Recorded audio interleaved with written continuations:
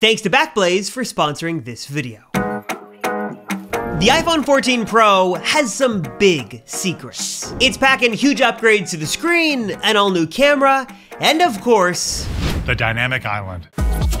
But there's a lot that Apple didn't tell you in that nearly 2-hour event that you need to know. So in this video, let me spill the beans on some of the big iPhone 14 Pro secrets.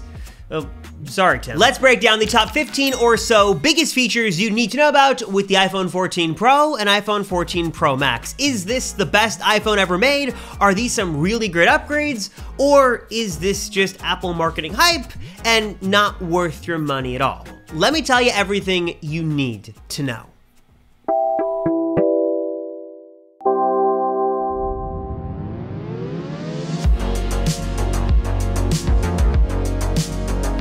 So after months and months of rumors, I'm so happy that the iPhone 14 Pro is finally here, it's real, and it's in my hands for the very first time. And I've gotta say that putting all the leaks and rumors and drama aside, this iPhone is super sleek. Of course, yeah, I would have loved to have seen a bigger redesign and some more exciting colors, but there's something about this iPhone 14 Pro that just feels different. It feels like a new iPhone experience, and I couldn't really say that about the 11 or the 12 or the 13. And admittedly, I've only had a little bit of time with this phone so far, so be sure to subscribe to the Apple Circle if you haven't already, and stay tuned for a lot of coverage and some upcoming videos. But in this video, I want to break down some secrets, some things that Apple didn't tell you that you need to know, and let's of course start first with the juicy iPhone drama. For nearly a year, there was so much controversy around this double hole punch cutout that was coming to the iPhone 14 Pro. And obviously, the 14 Pro we have doesn't look anything like this, which has sort of led to a lot of speculation. What happened? Were the leaks wrong? Were they fake? Apple fooled everyone? Well, it's not actually like that. The double hole punch system is here, but it's sort of hiding in plain sight. Not only did Apple post this image on their website and then remove it, and not only did T-Mobile proudly show this double hole punch render of the iPhone 14 Pro on pre-order day, but if you just look at these phones in the right light, you can clearly see that this is in fact two separate cutouts that make up the pill-shaped system, thanks to some clever software wizardry filling in that space in the middle. Now, of course, one of the leaks that did come true was the main camera upgrade. Finally, Apple upped the megapixel count from 12 all the way up to 48 megapixels on this main camera, and I was very curious to see, what does this actually mean? Are photos going to be noticeably better on the new 14 Pro? Are they gonna blow away every other iPhone on the market?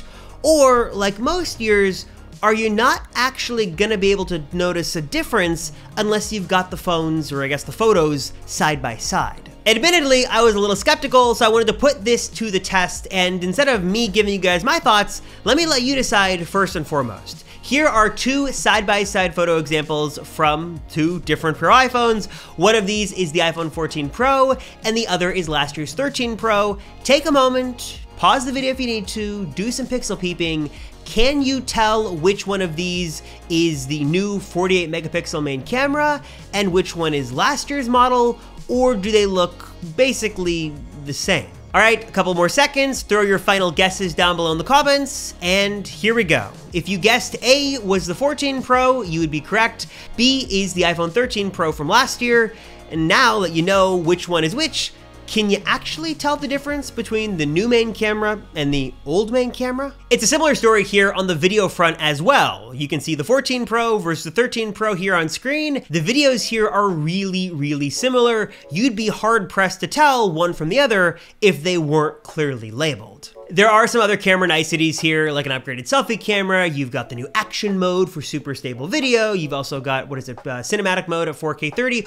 All nice features to see, but really what this comes down to is that the iPhone camera is still really good this year as it was last year. And unless you really know what you're doing and you want to pixel peep, or you want as much detail as possible, or you're really gonna jump in and shoot raw photos, you might not be blown away by the 48 megapixel main camera. If you're just taking photos on your phone for fun or sharing them on social media, you're probably not gonna tell the difference from one or the other, but again, it's really gonna depend on how you're using that camera on your Pro iPhone. Another new upgrade that I wanna put to the test on the 14 Pro is the new and improved screen. Right on their website, Apple claims that this screen is 2 times brighter than older generation Pro iPhones, and I not only wanted to put that claim to the test, but let you guys judge for yourselves if you can really notice the difference. So here you go. Here's a 13 Pro generation phone versus a 14 Pro side by side in as much direct sunlight as I could get on a Southern California morning. And here you go. You let me know if you can tell the difference one way or the other,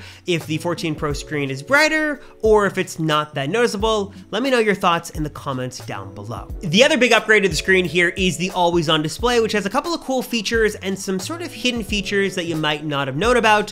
One is that, of course, it's always on, but there have been some early concerns about battery life, that maybe the always on display mode is impacting battery a little bit more than you would have thought and a little bit more than you'd like. But one nice thing here is that if you do just want to turn off this feature, you don't want any impact on battery life, and you just want to, not use it because you don't care about it, you can jump into settings and turn the always on display mode totally completely off. But if you do want to use that always on display mode, there are a couple of clever things that it's doing to save battery life when possible. First off, it is smart enough to know where it is, so if it's in a pocket, the always on display mode isn't going to be on and wasting battery. And also, if you're wearing an Apple Watch paired to your iPhone 14 Pro, it'll know where you are in relation to your phone, so when you leave the room, for example, it's gonna turn the always on display off because no one's really around to see the screen. And speaking of battery life, every single iPhone 14 battery capacity leaked a couple of days ago, and there are some really interesting insights, some upgrades and downgrades to certain iPhone models. Obviously, if you're looking for the biggest actual physical battery, that's gonna be inside the iPhone 14 Plus. On the 14 Pro side, things are a little bit interesting.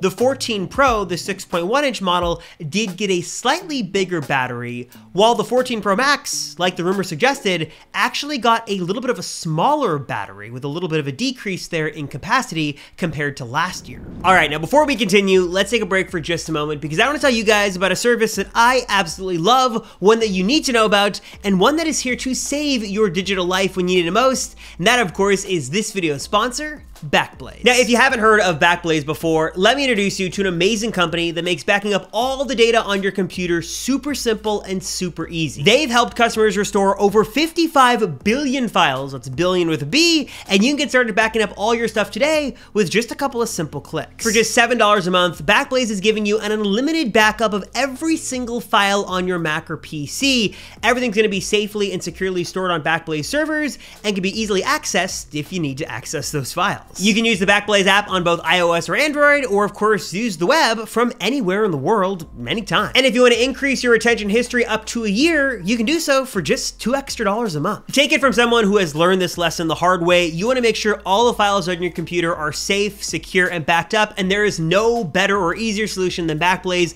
They make it so simple, so easy. It's $7 a month, no gimmicks, no gotchas, and they've got a free trial for you guys as Apple Circle viewers. So if you hit the link down below or go to backblaze.com/tack, you can get a 15-day free trial of the service, no credit card required, so you can try it out, play with it for yourself, and really learn the ins and outs and start getting your files all backed up to Backblaze in just a couple of simple clicks. Again, learn more, check it out for yourself today. 15 days for free by clicking the link down below or by heading to backblaze.com/tack. All right, next up, let's finally get into the dynamic island and talk about this new feature because there's a lot here you need to know about. One, let's just admit, dynamic island is a really weird name. I'm not really sure what else they'd call it, but let's just say that's Apple marketing at its finest. Basically, when you're just using your phone like normal, the dynamic island is gonna be pretty static. It's gonna look like this little pill-shaped cutout, and that will get some getting used to depending on how much you loved or hated the notch. But what makes the dynamic island so fun is when it actually gets to be dynamic. So when you have any sort of drop-down alert you usually get on your phone, like you switch your phone into silence mode, you get an incoming call, all of that is actually going to go into the dynamic island, and it's going to transform its size and get new characteristics and bounce around depending on whatever alert is coming into your iPhone. It's sort of hard to describe in words how this works, so just watch the pretty B-roll and you can sort of see for yourselves.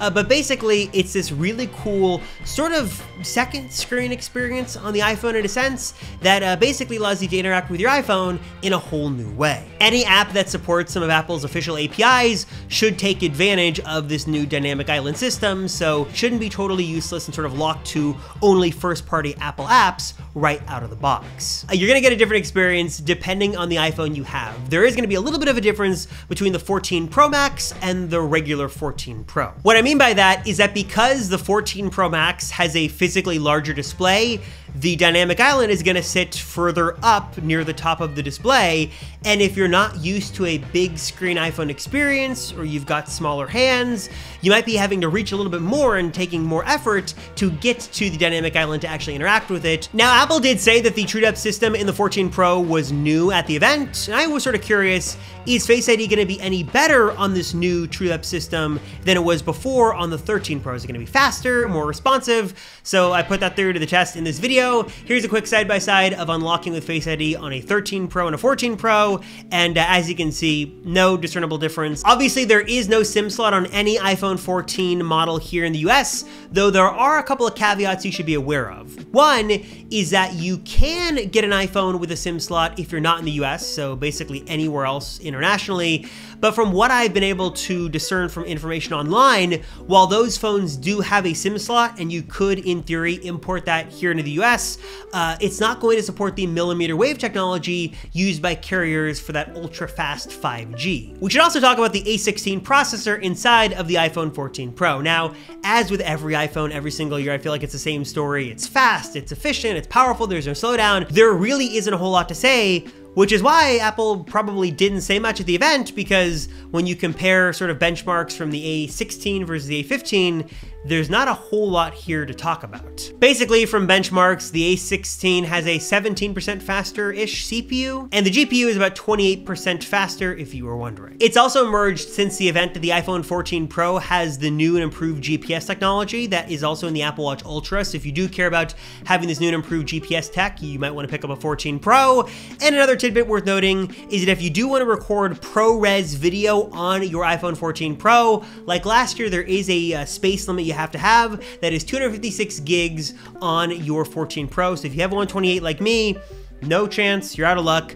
No ProRes video on your iPhone 14 Pro.